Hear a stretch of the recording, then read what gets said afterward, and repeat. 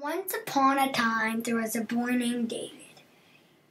God loved him, and his father was named Jesse, and he had some brothers, and his brothers went to war. David brought his brothers some food, and his brother said, "What are you doing here?" David said, "I came to bring you this food." And then David heard a voice, and it said, "Come and fight me, any man." And David said, "What's that?" And his brother said, "It's a giant, and no one will fight him." David said, "I can fight the giant."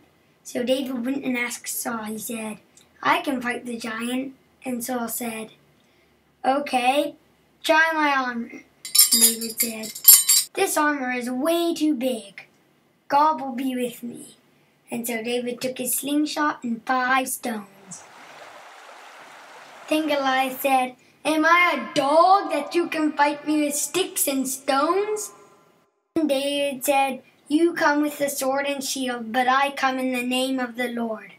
And David swung and swung and swung and swung his slingshot and whacked Goliath right in the head. And Goliath fell to the floor. And David pulled out Goliath's sword and chopped his head off.